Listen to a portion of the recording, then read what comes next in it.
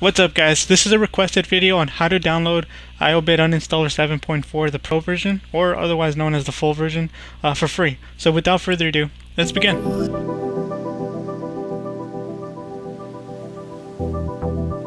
Christopher Robin. Alright guys, so the first thing you're going to want to do is create a new folder in your desktop just to keep things more organized. So to do so, right click on your screen, click new, and then click folder. You can name it anything you like. I'll just name it iObit.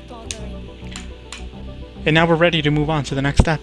So the next thing we're going to want to do is go to MediaFire. This is the website to download the program itself. The links are in the description, or you can just look at the address bar and see what I typed in. Once you're here, just go ahead and click this green download button. And once that happens, this may or may not pop out at you depending on your internet browser settings. If it does, go ahead and click OK and save it in the folder you created. So go ahead and scroll up, click desktop since that's where we made it. I named it iObit, so I'll go ahead and click that and save it inside. Once we've done that, we can move on to the next step. So now we're done downloading everything. Now the next thing to do is open up the folder you created. Just go ahead and double click on that. And we're going to go ahead and extract this file. So go ahead and right click on that. And if you have WinRAR, go ahead and click extract here. If you don't have WinRAR, you won't see these bookcases, and that's okay. Just go ahead and double click on the zip file, and then this should pop up. Once that happens, just go ahead and drag and drop the file that's in there. And that's how you extract it from zip. And so the next step is to go ahead and click on the extracted file. Go ahead and double click on the iObit uninstaller.exe to go ahead and start the installation process. Once it does, the user account control may pop out at you asking for administrative rights. If it does, just go ahead and click yes. If you need the password, go ahead and type that in and then click yes. And once you do that, the installer should start up. Go ahead and click on the one that says custom install. I do this as a precautionary measure just to make sure nothing else is added onto your computer that you don't want.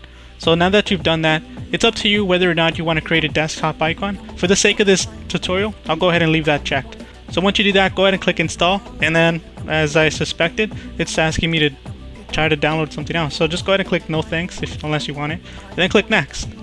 So once you do that, just go ahead and let the installer do its thing, and I'll show you what to do after once it completes. And so once it's completed, it's going to ask you to put your email or something. Just go ahead and click no thanks, and that's it. So once you've started up the program, you're going to want to minimize it and open up the text file that's inside. This includes a good amount of product keys that have been proven to work. So just go ahead and copy and paste the first one, or you can copy and paste anyone, but I'm going to go ahead and do the first one right there. And then open up the program itself again and click on the word that says free. In my case it says pro because I did this beforehand and I registered it and I tried to uninstall it and it didn't work out, but it kept it as pro. So just go ahead and click on the word that says free, and in my case it says pro. So once that happens, it'll tell you to input the license key. That's where you type that in or paste that in and then click activate.